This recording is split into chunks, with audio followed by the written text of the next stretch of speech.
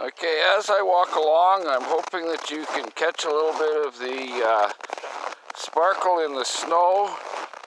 And I'm going to show you the barcode of nature in the next 30 seconds as we walk past a group of poplar trees that have no leaves, and all they do is cast their shadows on the snow in various thicknesses and widths, creating the light and dark of a barcode, like on your groceries in the store.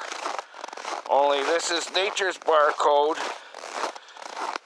of this particular woods. It's its identifying feature. It's unique in all the world. And that's what you're looking at right now in those 20 seconds.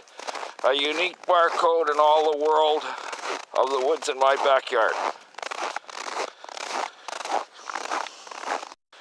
Okay, so this is where I bring the dog to walk. And the other night when we came back here, shortly after these snowdrifts were made, we found that a pair of coyotes, their footprints, that went right on the top of all of these dunes of snow.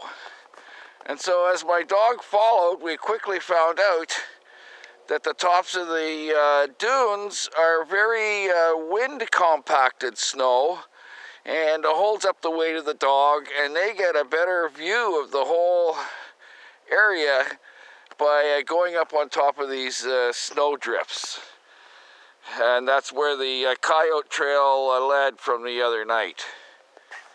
And they go on down to my neighbors and down on the tracks, and this is the Monsanto field in the back there that goes to the horizon.